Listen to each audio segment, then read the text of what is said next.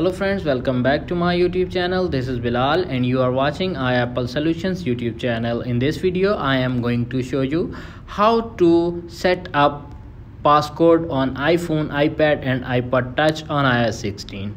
So guys, without waste your time, let's start this video. Simply launch the settings app on your iPhone, iPad and iPod Touch and tap on it. And little bit scroll up to find Face ID and passcode. If you are using iPhone 7, 8 or older model, now tap on Touch ID and passcode. If you are using iPhone X or earlier, now tap on Face ID and passcode. And little bit scroll up, you can see turn on passcode. You can see appears on screen enter a passcode. Tap on passcode options, custom alphanumeric code, custom numeric code and 4-digit numeric code. Tap on if you are using 6-digit code. Now enter your password. If you are using custom numeric code, now tap on it. If you are custom alphanumeric code, tap on it. If you are using 4-digit numeric code, tap on it. I am using 4-digit. Enter a passcode. Use anyway. Verify your new passcode.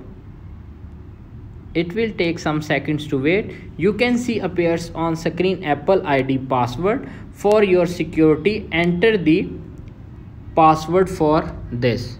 Enter the Apple ID password. Tap on sign in.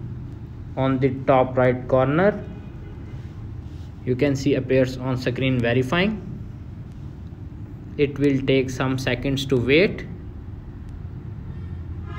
To set passcode on iPhone, iPad and iPod Touch on iOS 16.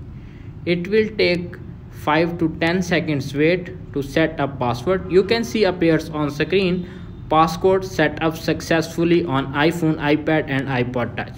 Simply go back, open settings app, Touch ID and passcode. You can see appears on screen passcode is set successfully. That's it. After watching this video, I hope you will all know how to set up passcode on iPhone, iPad and iPod Touch on iOS 16. If video is helpful for you, please don't forget to share and subscribe my YouTube channel. Thanks for watching.